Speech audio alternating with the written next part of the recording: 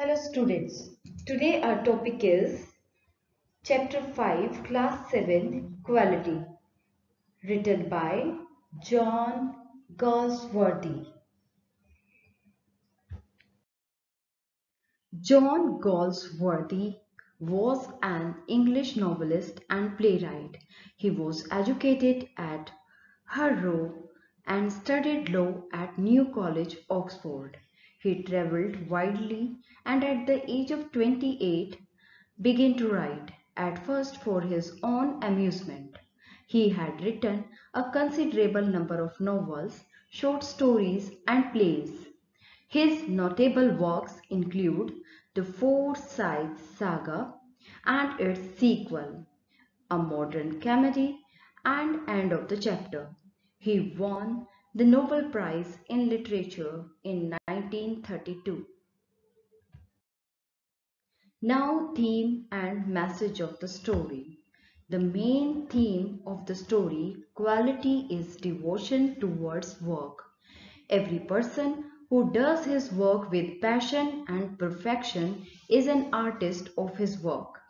In this story, Gessler brothers never cheat anybody and did their work with full perfection. They were determined to do their work to their full satisfaction and never bother about the hardships and struggles that came in their path. But it's really very hard to believe when such perfection does not get any recognition and success. So dear student, this story is based on that some persons do their work perfectly and with passion, but still they are not getting any recognition in their life. Now let's discuss the story in brief. Quality is one of the well-known stories of Mr. Gessler, a German shoemaker who used to live in London. Mr. Gessler was the person who was known as the best shoemaker in the town, and he also used best leather. The Gessler brothers' shop was run by two brothers who made beautiful boots. The story starts with the description of the boot shop. On top was the nameplate Gessler Brothers. A few shoes displayed on the window. You can see in the picture also that few shoes are displayed on the window. They make shoes on order. The narrator then narrates one of his meeting with Mr. Gessler.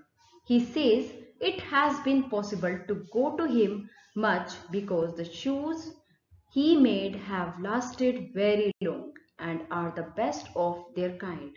So here the narrator in his meeting told to the Gessler brothers that their shoes are the best one.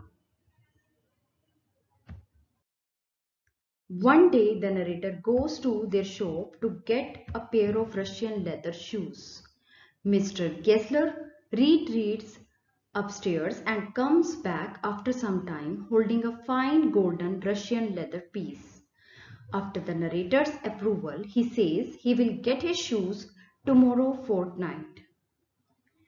One day, the narrator goes to their boot shop and tells him that the last shoes he got from him creak. So here the narrator is complaining about the shoes that he purchased last time. After a long pause, Mr. Gessler asks him to bring the shoes to him and he assures that if he can't repair them, he will give the money back. So here Mr. Gessler, who was very much particular about the quality, ensures the narrator that if he couldn't do anything about it, he would return the money back. Another day he goes to Gessler Brothers. Who went to Gessler Brothers shop? Narrator. To order a new pair, wearing a pair of shoes which he got due to some emergency from a big firm. Mr. Gessler at once recognized that the shoes are not made by him. He touches a particular spot, means place, on the narrator's shoe where it isn't comfortable for the narrator and says that it hurts there. He expresses his contempt that those large firms attract customers through shiny, impressive advertisements to sell their inferior quality products. So here contempt means pain. He expressed his pain. Then the author explains to him under what circumstances he had to buy those shoes. The narrator's new shoes lasted nearly 2 years. In his next visit, he receives a shock. When he enters the shop, he sees the younger Gessler brother, who informs him of elder Gessler's death. That day he orders several pairs. It takes longer to make them, but the quality is even better than the previous ones. Soon after, the narrator leaves for abroad and returns after over a year. The first shop he goes to is Mr. Gessler's. Mr. Gessler, now 75, is unable to recognize him at first. Narrator gives a huge order. The wait is longer than ever, but the quality only gets better. So here the narrator is saying that the quality was getting better, and even at the age of 75 he was providing the customer the same quality. After a week, while passing the little street, the narrator thinks to go in and tell Mr. Gessler that the boots are perfect. But when he goes to the place where the shop was, the name is no longer there. He got disturbed. He goes into the shop and a young English face greets him, wishes him. The narrator inquires means wanted to know about Mr. Gessler and comes to know of younger Gessler's death. Upon hearing this, the narrator is quite shocked. The young man explained to him that Gessler died from starvation. He used to devote himself to shoemaking so much that he used to forget about everything else. All the money went in the rents and leather. The fate means luck, fortune was quite obvious from the beginning.